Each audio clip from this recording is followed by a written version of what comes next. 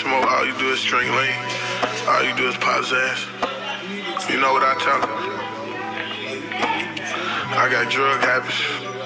Mama say she hope that I don't be a drug addict. No. Cause I got drug habits. Pop a Percocet and have a nigga itching. Then I pop another Percocet when I'm done scratching. I fell in love with codeine. I'm addicted. If you ask me, did the drugs take over me? I'ma tell you I'm a victim. Cause I got drug habits. Yeah. FBG I got drug habits. I was 12 years old when I first called myself trying to smoke on some weed. At the age of 19 is when I first called myself falling in love with codeine. Pop my first Percocet at the age of 23. That motherfucker was 7 years older than me. FBG DUCK, arguably one of Chicago's best rappers. When you consider his vocal ability, lyrical ability, songwriting ability, and uniqueness. Duck's candidness on social media is also very entertaining. Duck's initial recordings was for mixtapes that launched what would become a successful career as a recording artist in the drill subgenre of hip-hop. Duck early in his career had songs with Lil JoJo and Pappy. I believe the only songs released thus far with Duck and any major established artist is with 21 Savage, before Ruger and Lil Chris. But Duck's breakout came with the release of Slide, which gained him immense attention. Slide to date has over 74 million views on YouTube. So that's not counting Spotify, Apple Music, Deezer, other digital platforms where music is electronically distributed. It's a real nigga party, you cannot get in. Busting out the knee, folding them out the Zans. I can't shake your hand. No, I'm not your friend. I don't fuck with rappers. No, I'm not a fan. Damn, niggas really shoot no accident. I can't make this shit up. I cannot pretend. Damn, and I heard you know who shot your man. You ain't trying to slash, so don't be acting like you is. Cause if you gon' slash, push the nigga then slide then. Let me see some fucking shots fired then. Let me shoot that crib up you had then. Don't wanna hear them loud sounds, then be quiet then. You don't wanna hear that then. Now, Duck also excelled in another area, which is competitiveness. Hip-hop is a very competitive sport. It's always, had beefs and diss songs. Where in hip-hop, to make a mockery of your opponent is nothing new. However, in drill, to make a mockery of your opponent sometimes comes at the expense of deceased friends and family of your opponent. And Duck and Ruger exhibited their skills in doing that here on Exposing Me Remix.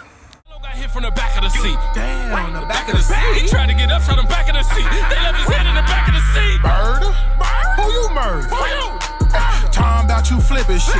What? A burger? Boy, you nervous. You ain't never shot no one in person. You niggas bitches. Where y'all purses? Man, you niggas went and died y'all hair on purpose. But was it worth it? How that's working? Man, I wouldn't be surprised if they start twerking. Told them stay in tune, bitch, I'm working. Please don't think shit chicken, this ain't Turkish. Tired of putting niggas in these hearses. I should get $1 million for these verses. Photograph. Now, Duck was also very unique, being that just as fast as Duck could be competitive and disrespectful, make a diss song.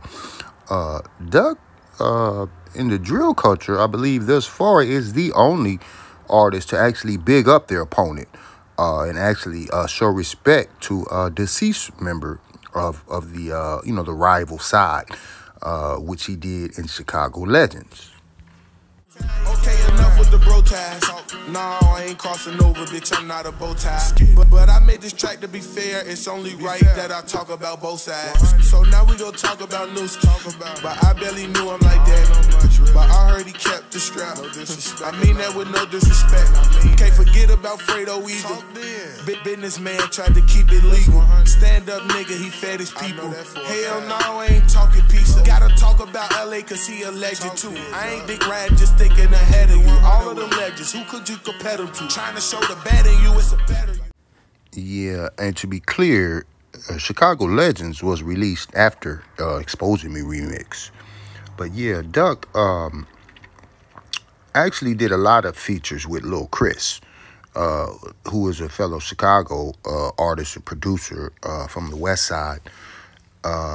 You know, Duck, I guess, felt comfortable around Lil Chris, according to an interview that I did see with Lil Chris, how he spoke on how they met, you know, the initial meeting with them. I believe it's through a third party, Mikey Dollars, and then Duck's comfortability with Lil Chris, you know, led to them establishing a relationship where Duck did a lot of recording with Lil Chris. A lot of songs are Lil Chris songs featuring Duck and Duck featuring Lil Chris and vice versa, which they were a good match as well. You know, like I say, Duck being an underdog did what he could, okay, when he could. Okay, you know, when he found producers, when he found comfortability where he can, you know, exhibit his talent safely. And him and Lil Chris had a slew of songs, all quality songs. You got some business to stand on. Talking about money, we been on it. I was gonna buy my pops a new Range Rover, but he told me he didn't want it. They think a nigga don't care shit. Cause I spent 30,000 inside of Gucci and I don't need wear the shit. I know this shit so embarrassing. Hello with money, I married it. Hell yeah, I was broke before now. Up bitch, I'ma cherish it. I just might go and get the AMG Benz like fuck it. Showed 30 racks on the gram, they was pissed. Wait till I show them 100, bitch. Murder! I drippin' number designer shit.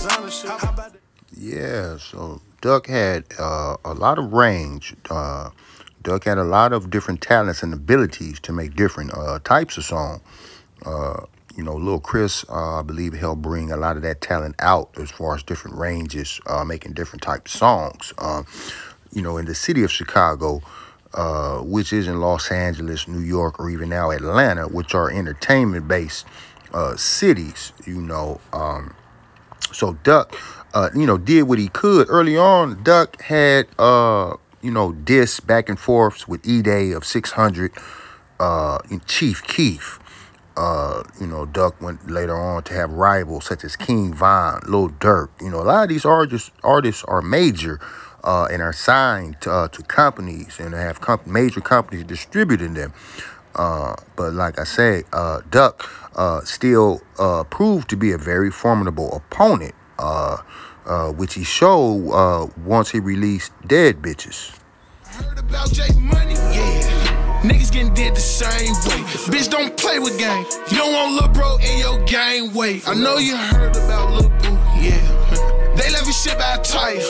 Bullets was hitting him, he was singing like Mariah. Yeah, you heard about Shorod. I know that hurt the heart. He probably walking, listening to his iPod.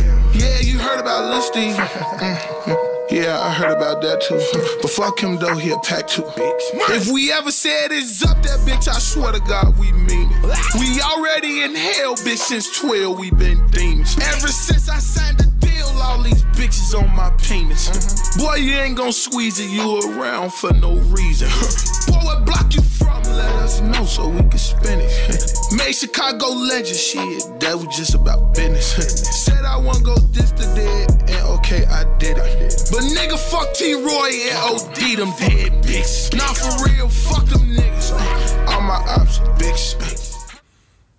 Now, on August 4th, 2020, FBG DUCK, known as Carlton Weekly, was murdered.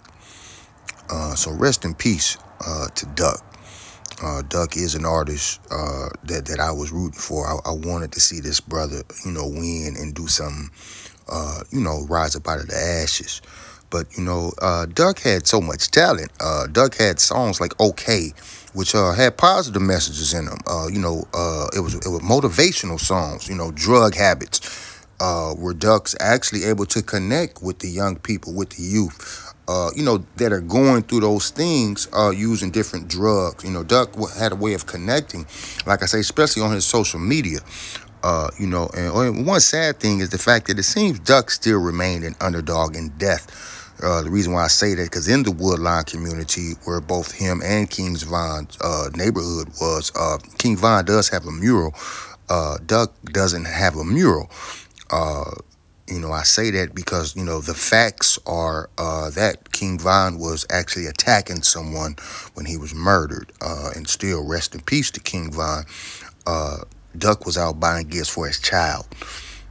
So, yeah, society and community, you know, people sometimes need to, you know, give honor where honor is due. Yeah, but it definitely was an honor here highlighting this young brother, FBG Duck, who's definitely a musical underdog. I got 100,000 on me in the studio right now, no couch.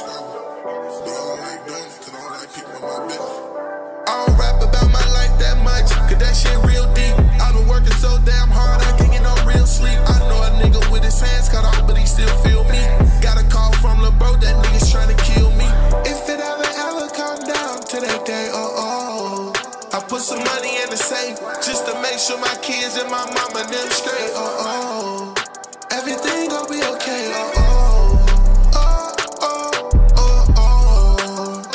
I know the devil want my soul, They tryna spread rumors that I'm broke. Clown ass nigga, just some jokes. Because if you know, then you know.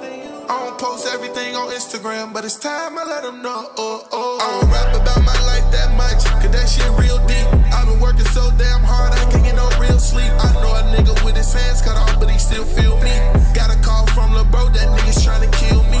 If it ever come down to that day, I put some money in the safe, just to make sure my kids and my mama them straight, everything gon' be okay, Pops was always locked, so I had no one to father me. And that shit still bother me. If he was out, he would've been there probably. Came a long way from 602 East 39th Street. I know my brother looking down on me, proud of me. He like, boy, you making a way for the family. Came a long way from seeing rats and roaches. Made this for the people who feel hopeless.